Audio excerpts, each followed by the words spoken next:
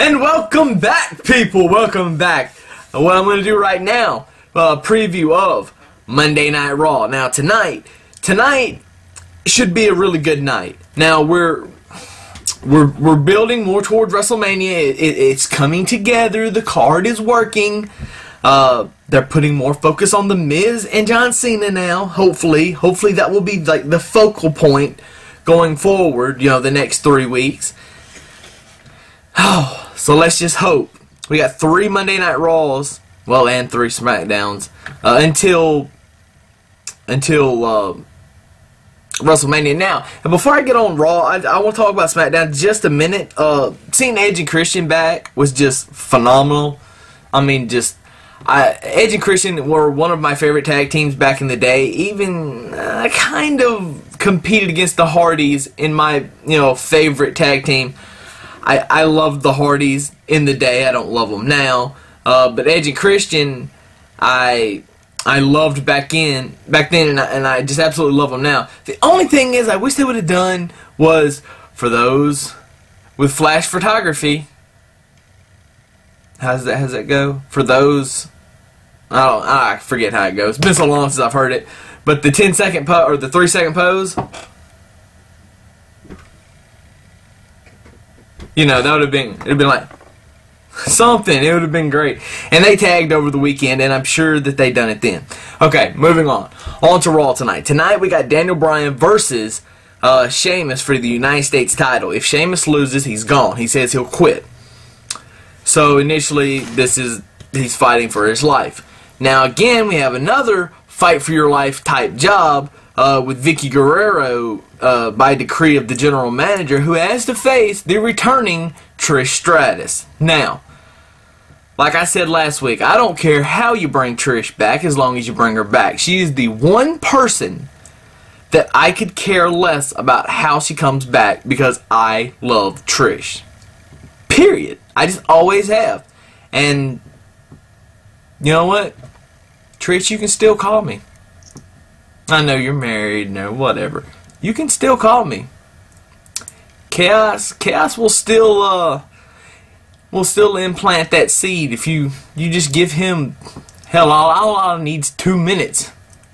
I think I can get it out in 2 minutes. Anyway, you also got Snooki hosting Raw tonight. The possibility that, because she's lost her voice, so she may not be able to have a speaking role on Raw. You also have the John Cena factor with Snooki, because they're talking on Twitter or whatever. I don't know. Look, John Cena, you're married. You need to stay away from that. It's going to hurt your image if you get a divorce.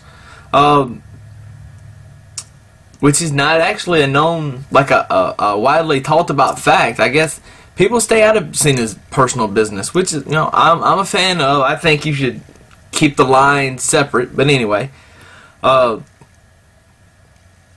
but Snooki tweeted earlier that she lost her voice, and so who knows if she's going to be able to talk.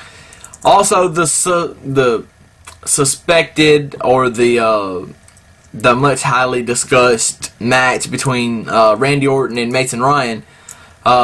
Mason Ryan supposedly is going to win this match whenever they do it. Now, they still got a couple of weeks, so they might not do it tonight. They might wait and do it, next week. Because Randy Orton is supposed to lose, so what sources say, you just kind of think, are they gonna make Randy Orton go down in his hometown? I would. I think it draws great. When the hometown guy doesn't get what he wants, so great. And I would actually have the other members of the Nexus come out and totally beat the tar out of Randy Orton. And I would have CM Punk probably punt him. Say, hey, I can do this too. Boom. Plus, it's going to draw more heat to Punk being in Randy Orton's hometown. But that's the way I would do it. What the hell do I know? Oh, wait. Everything.